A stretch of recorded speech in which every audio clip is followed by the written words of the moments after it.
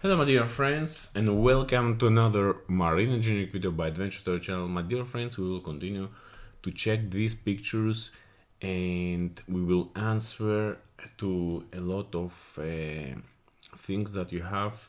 Also, it's very good for newcoming engineers on the marine industry to know such things. I'd like to thank you, my dear friends, that you have subscribed here to the channel and also you have pressed the bell button. Also, don't forget that I upload some information about marine engineering in the community tab, which I have on the channel, and from there you can see most of the news. Thank you again, and let's start together. First of all, here we can see our oil water separator. Okay, it's not complete. We see the bottom because I like to share you some of details.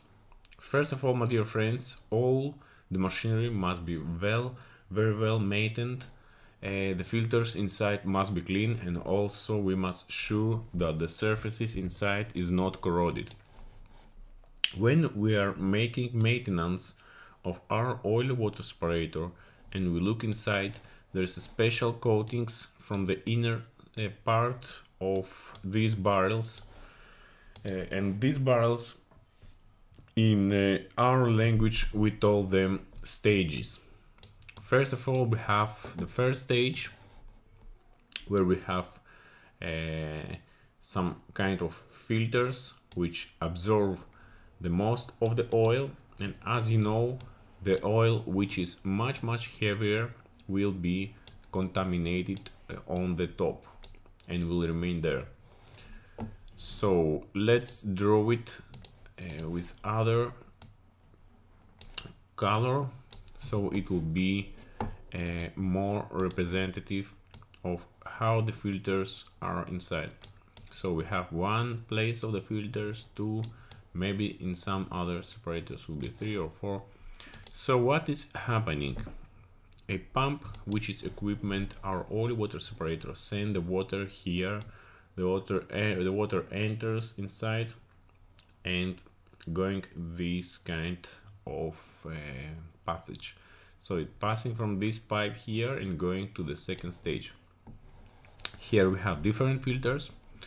What is happening with the oil? The oil will be accumulated here on the top, and there is a trigger that with a sensor, when the sensor will be touched, it will cause a loop and will give also a signal to close the discharge valve, which is located somewhere here. Our discharge valve will be closed, and the return, all this oil will be sent to oily bilge tank back. So the operation will be interrupted and by this way.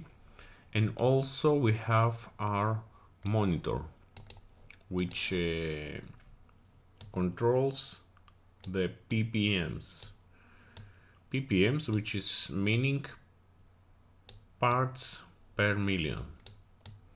So nowadays we have 15 ppms, and slowly the regulations will be more strict, the ppms will go more down, so our equipment will be much better through the time.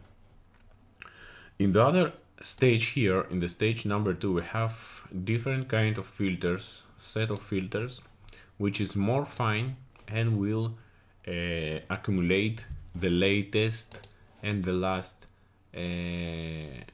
dirty which is present in the water. So we must be careful to replace and to have in good condition our filters. And also, before we start in operation our oil water separator, we will first ventilate all the stages and we will verify that our stages is completely filled by water. For this reason, the manufacturer make a filling point here. This is the water, the clean water, which goes to the sensor, and from this line there is a valve here which fills the first stage first, and after that the water passes also from here and fills also the second stage. Step by step we fill them, and after that also there is a heater available. If you like, also you can start the heater for better separation of the oil, and then you can start your oil water separator. But before you start them, you need to calibrate and to check that your alarm is working properly. First of all, another thing that I like to tell you, my dear friends, is to have in good condition all these plates. Must be painted, not any leakages, and also all the piping here have seal numbers. All the piping also down below on the water separator until the overboard there is a sign plates. It's a number which corresponds to this flange here. Also, my dear friends, from here coming all this ventilation from the chamber on this scoop, and also we receive our sample which is running from the monitor, from the alarm monitor, and passing here, and you can see also the quality of the water that outlets.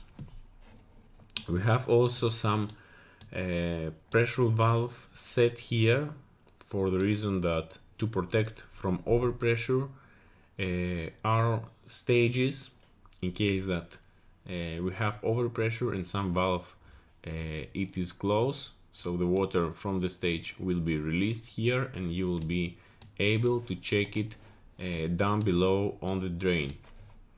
My dear friends, also here we have the opportunity after the operation, and when we are going for the maintenance, we have a drain valve which it possible to operate, to switch for number 1 stage or number 2 to empty them after operation, or also you can empty for the maintenance. That is the reason that we have them. So there is 2 ways. After the operation you can drain them, or there is another way that you can keep the water inside, so your filters will not be dried completely, and after they became more hard. My opinion is to not drain the water. It's much better, and your oil water separator will be ready for use, and also you will not make dirty and you will not return some water back again to the bilges. This is one of the opinion. So here also we can see some gauges from the filters, before the filters and after the filters. We have our valve here, our solenoid valve, which operates the valve to send overboard or to the oily bilge. We have also our scheme here. We have our diagram which shows, it's here, it shows all the valves and how to operate. Also there is some indications and some details locally for the operator, for anything they need, just also to remind something. And next, my dear friends, we come to our boiler feed water pumps, which is located down on the bottom. There is 3 of them, and my dear friends, this is a really big pump. So to set this pump working, if you have one generator working, okay, you can start one, it will be nothing will happen from the kilowatts. If it's necessary to fill your boiler much quicker, in case the level of the boiler it's going down, but first remember to stop the smaller feed water pump. And also, my dear friends, you can see there is a vent valve in case that you lose water and the enter of air happens. From here you make the ventilation if the air bubbles trap inside. And in what condition can happen that, my dear friends? In what condition? This can happen if your gasket or your hot well tank, that is called otherwise, the level will fall down less than 1 cubic. This will happen and this will occur. So what you will be able to do, you must quickly fill your hot well tank and gasket tank. That is true. If that happens, the first thing that you will need to do is to stop the pump, and I have that kind of experience.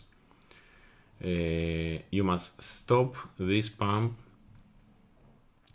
to not running dry. You must fill the gasket, and after to vent all the air which is accumulated here on the top.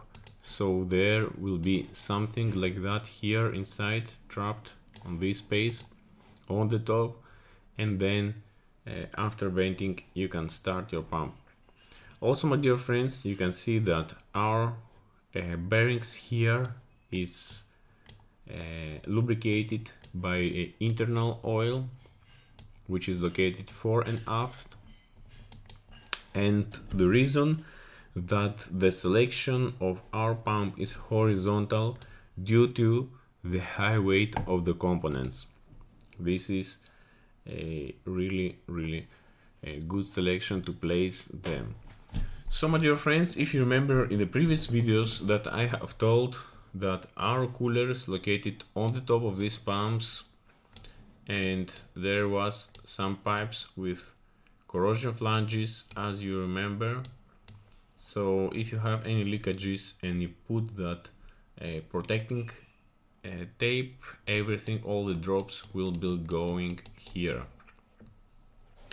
So it's very good if you're making checks on the morning. It's very good, in my opinion, to check also on the top of this pump and around here, because also you can see there's drains here. And also when your visits for the new engineers, for third engineers and fourth engineers, and also for apprentice, it's good practice to know the bilge well levels, how you left them and how you see them in the morning, and compare them on the evening when you are making your last inspection. So let's see what we have next. Okay, we have 3 sets of this pump, and the reason we have 3 pumps is not only for spare. Okay, if we are running a boiler to 50-60%, we can have one pump which is quite enough to give enough cubic meters of water to the boiler. Okay, depends of the steam evaporation of each auxiliary boiler.